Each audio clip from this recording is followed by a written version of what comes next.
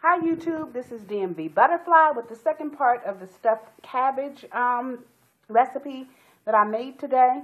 So this is out of the oven, and I will plate it up, or try to plate it up without making a hot mess, with my rice and peas.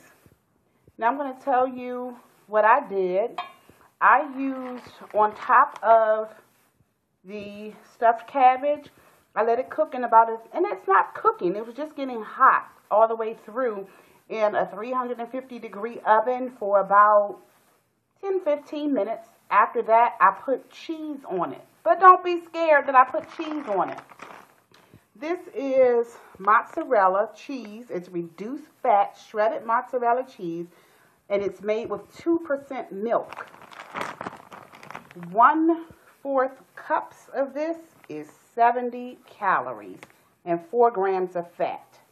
I measured out, I got a 1/4 cup measuring cup, 1/4 measuring cup, and I only put I only filled it halfway.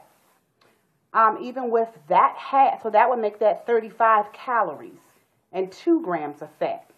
So even with that half, I used half of that on here. So then we take it from 35 calories to half of 35 calories.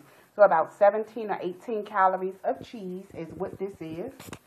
Looks good. I took the other half and put it on the other portion, which I'm putting away, and this will be my lunch tomorrow.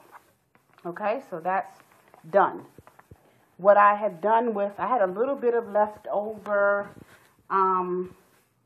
of the meat mixture, and tomorrow, just a little bit, it's maybe 2 tablespoons.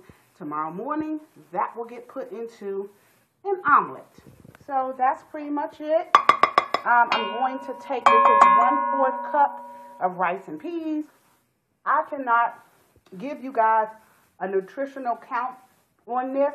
I am guessing that this is somewhere, including the rice, is somewhere between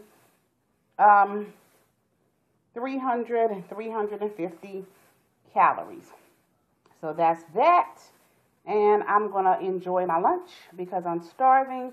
And I hope you guys enjoy this recipe, or will get some tips on, how you can have reduced fat and reduced calorie stuffed cabbage, or just another meal idea. You can stuff the cabbage. You don't have to use ground turkey mixed with pork like I did. You can use all ground turkey, all ground pork. You can leave the cheese out.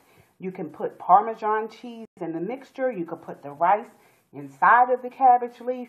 There are so many things that you can do with stuffed cabbage. So I hope you guys enjoy, and I'm going to go eat. All right.